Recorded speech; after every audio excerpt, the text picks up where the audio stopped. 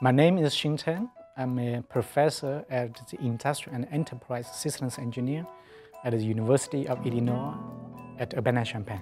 Currently, I'm working on a few research projects. All of these projects actually involve graduate students and undergraduate students. So one project is looking at revenue management problem, and we try to maximize the expected profit or expected revenue of a network capacity control problem. So I feel very comfortable working on math problems. On the other hand, I also enjoy the wide applications of mathematics. So operations research is really a great area for us to developing or applying mathematical models to analyze real applications. I have a lot of interesting ideas, but I don't really have enough time to work on all of them.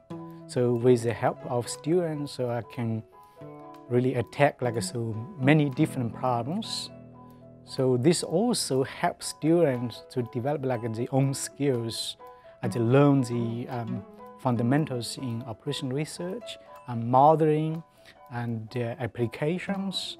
So they bring new insights into the problems, and sometimes actually they bring a big surprise to attack these problems.